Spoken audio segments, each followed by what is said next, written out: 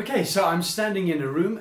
This is my sister's moving into a new house, and I've just jumped in before she makes this place amazing, which she is very good at doing.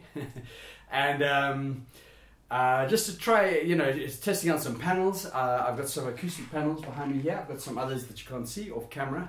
And we're just looking at a room before and after, the room without panels and the room with panels. And I brought along my trusty saxophone just to give the example. So this is the room, yeah, with panels at the moment. So let's hear the saxophone with panels.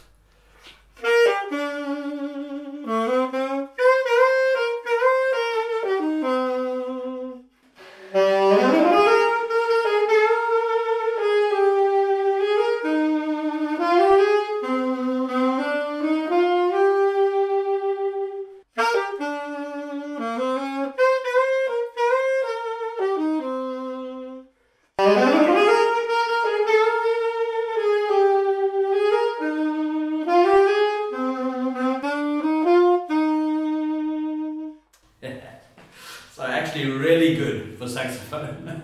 It's got like a perfect natural reverb, which you need to come and record something here.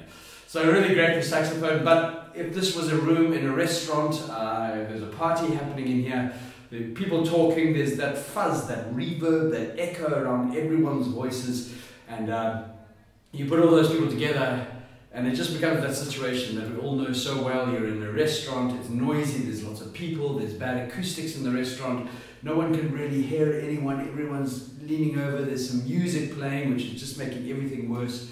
And that's what we're trying to do with the acoustic panels, is try and cut out that reverb, cut out that echo, and make the room a lot softer and cleaner and more comfortable to be in. What's interesting is that the room will be quieter outside as well, because the panels are absorbing a lot of the sound energy in the room. They're actually converting sound energy into heat energy, interestingly enough, because somebody's law about something says that energy can't be destroyed, right? So it gets converted from one form to another, so it gets converted from sound waves into heat waves. Very minimal. I mean, you can't, it's not, this room has not become a sauna because of that. But yeah, that's how it works, and hope you enjoyed this video.